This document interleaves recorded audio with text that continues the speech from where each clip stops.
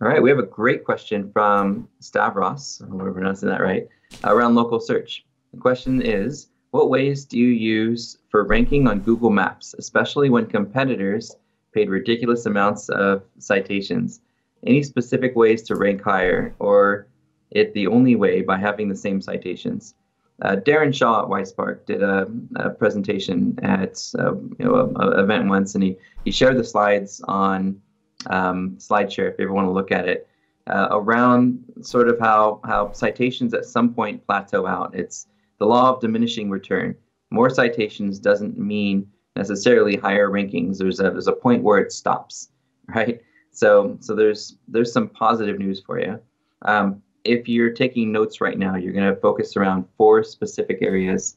I know that we've mentioned this in other videos, Chase, so I don't want to be too redundant, but here's basically what we're going to look at. One is making sure you're in the major databases, for your industry and in general. So databases include Infogroup, Factual, Axiom, Localese. You can do that pretty easily and affordably as a local business through Moz Local. There's other vendors as well that will kind of lock you into a monthly fee that you don't need. Moz Local is sort of an annual, get it in there, and then they manage your data for you to keep it accurate. These databases, these data aggregators will actually sell your information to web directories. So if you're not in them, there's a chance that your information could be inaccurate or not even being pulled.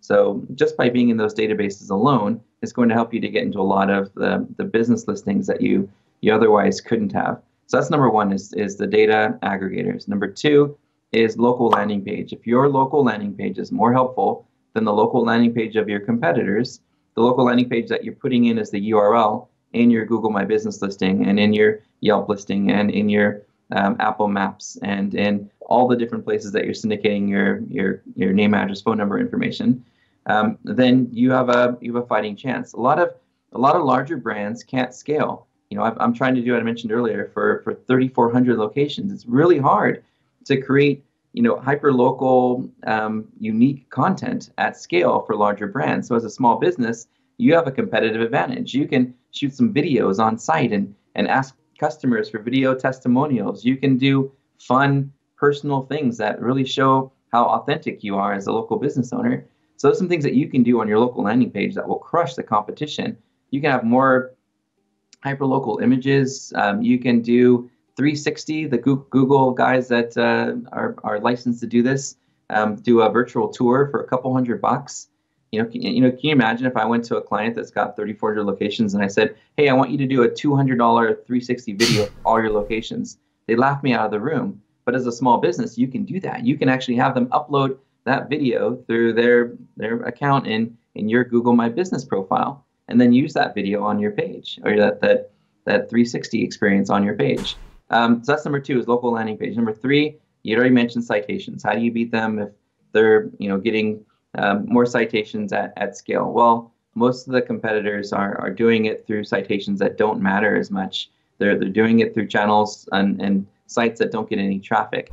So I've seen local business owners with less citations do better than those that have more by being more focused in their citation building. So after you've gone through search engines and navigation engines and social local, Facebook, Foursquare, etc., and we'll just say industry citation, there's local, right? So industry is if you're in law, you're going to be in lawyers.com and Avo and Justia and Confirm Law and all those major law directories that do get traffic and send referral traffic your way. That name, address, phone number is going to matter a lot more there than it is across HotFrog or Merchant Circle or crap SEO directory.info, right? So I think if you're more focused after you've gone through that base of primary citations and search engines, navigation engines, and social local, it's going to be around finding your neighborhood chamber of commerce, the neighborhood city directory, maybe even working with other websites that are specific to your area, local bloggers, anything that's really specific to your city, neighboring businesses. And how do you do that? How do you go to a neighboring business and be like, "Hey, can you mention me on your website?" The way to do that is actually by doing local events. So I'd used attorneys as an example in the past. One of our attorneys did a blood drive. He did a free CPR class. He did a free thing to help kids and schools and fill backpacks for Christmas and all sorts of really cool things that can add to your event markup that go in the search result is really good, rich snippets, as well as give you an excuse to go to your neighbor and say, hey, we're doing an event. Can you put some money into it and help us? They're going to say no because everyone's cheap. Oh, no problem. Can you participate? They're going to say no because they're too busy. Well, look, if you can't donate to it and you can't participate, will you at least mention it on your website so that we can try to get more people to contribute? And they're going to kind of feel guilty because they've said no twice.